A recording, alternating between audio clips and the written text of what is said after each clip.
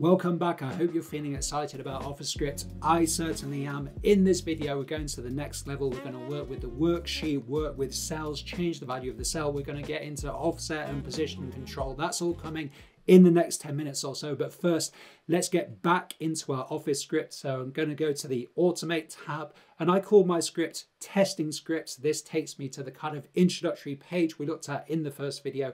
I'm going to go to Edit Code, and that takes me back into the code. Firstly, quickly, let's talk about annotations or comments in the VBA editor.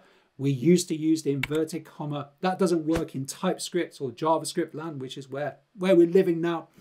We go for the double backslash, so we could put a comment here. This is important, of course, to explain in layperson's terms what the code is doing. But in this case, we just want to switch off. We just want to switch off these two lines of code. I'm going to use the backslash to do that. These are now comments or annotations, and they will be ignored. So what's our next challenge? Our next challenge is to set the value of a cell in an online spreadsheet using OfficeScript. So let's think about how to do that. Well, we know we have this generic syntax at the top. So OfficeScript knows which workbook it's working with, and the scope of OfficeScript is the workbook. So it ain't working with any other workbook unless you combine with a tool such as Power Automate.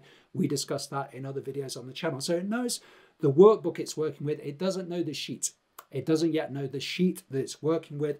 So how to do that? Well, we're going to follow this same formulation. We're going to declare a variable and assign a macro to it in a single line. That's how it works in OfficeScript. So let meaningful variable name, I'm going to say target underscore sheet equals, and then we say workbook. Now we say workbook because we can see at the top here, workbook is the syntax that OfficeScript uses to identify itself, really, to identify the workbook. So we can say workbook and it's get.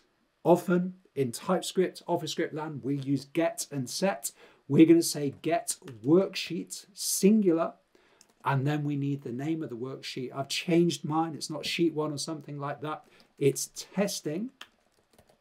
And this is going to tell OfficeScript a worksheet rather to work with. Now, whenever I'm working in OfficeScript, I'm a bit struggling for space because I'm doing screen recording. I usually have the logs open and I can immediately see if there's any problems, and there's no problems with that syntax. Okay, so far so good. So we know the workbook, we know the sheet that we're working with. Now we need to specify a cell to work with. I'm going to go for my usual explosive choice, C4.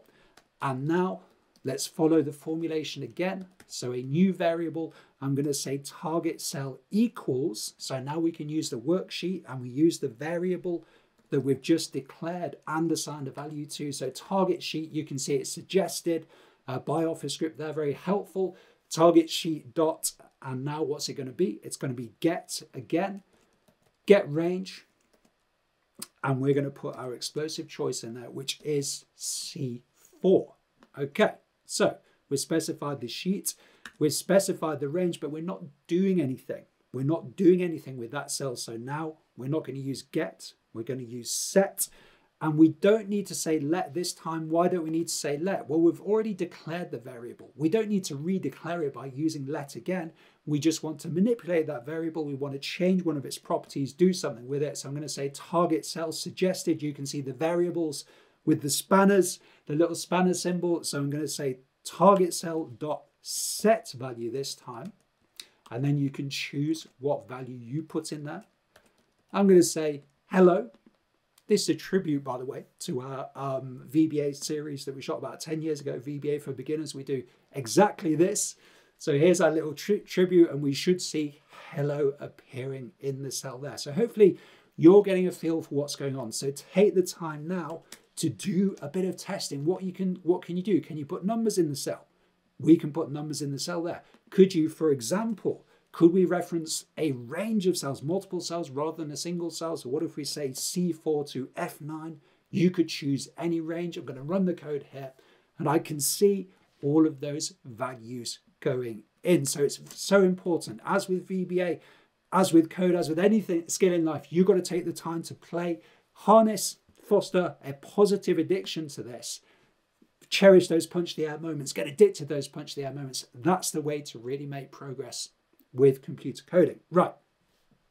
What else do we want to cover in this video? We've managed to set the value of the cell, but we also want to do some position control, because remember, we want to get to the situation where we can create that list of numbers. What does that entail? Well, it means we have to move from one cell to the next, move down a cell. So the VBA addicts out there, the fans of the channel, thank you so much for watching, by the way. You'll be thinking we need the offset method.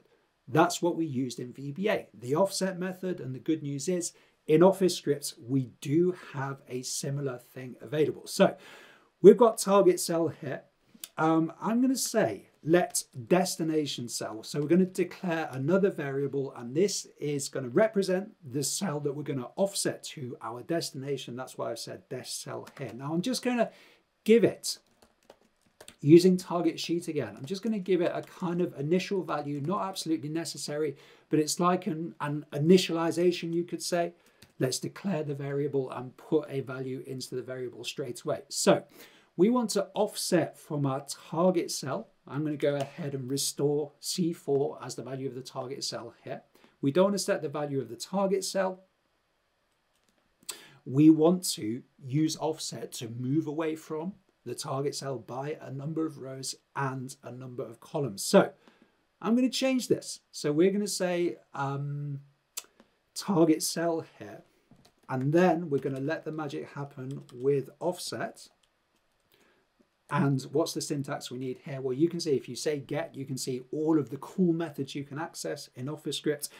It is get offset range.